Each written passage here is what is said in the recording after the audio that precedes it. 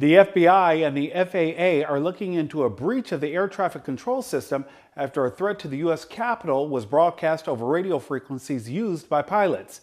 Tom Costello has more. A chilling threat heard by air traffic controllers in New York on Monday. And this audio obtained by CBS News, not verified by NBC News, a shocking warning. We are flying a plane into the Capitol Wednesday. Soleimani will be avenged.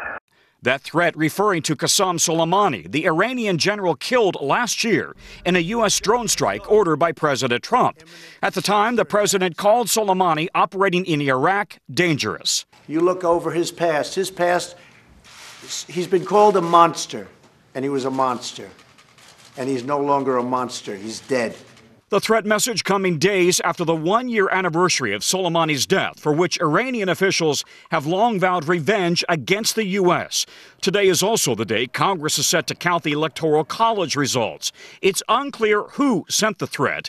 Government officials say they don't believe the warning of an attack is credible.